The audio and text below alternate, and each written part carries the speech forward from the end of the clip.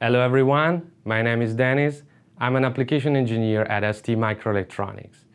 Today I'm going to show you how to design a machine learning solution for a real application step by step.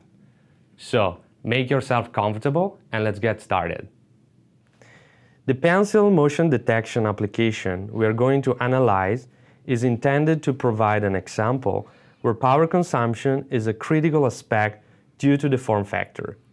Our LSM6DSOX fixed on a pencil will be programmed in order to detect these four different scenarios or classes. Steady, pen is on the table. Idle, pen is in your hand but you're not writing. Writing, pen is in your hand and you're actually writing. Or other, not covered by the other cases. This slide is meant to summarize a high-level comparison between a traditional approach versus a machine learning approach, in particular the one available with LSM6DSOX. As you can see, the main difference here is related to the offline data analysis.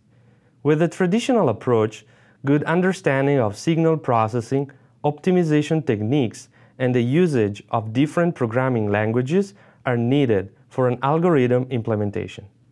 Moreover, new data set will require to reiterate the expensive process. In contrast, machine learning approach is based on a set of tools that will reduce your effort to almost none. This is just an example that shows few key parameters at system level using LSM6DSOX. On the left side, logic is completely running on a microcontroller or SoC, while on the right side, all the logic is executed inside the sensor. As you can immediately observe, power and coding effort are key factors in a machine learning approach. Those are the main steps needed in order to realize a fully working solution based on machine learning.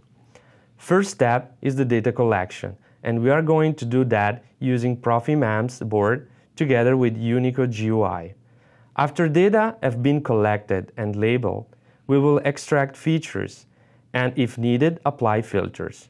Unicode GUI will help us during this step. Features are basically the input for a machine learning algorithm. With an external tool such as Weka, we will be able to train and generate a decision tree.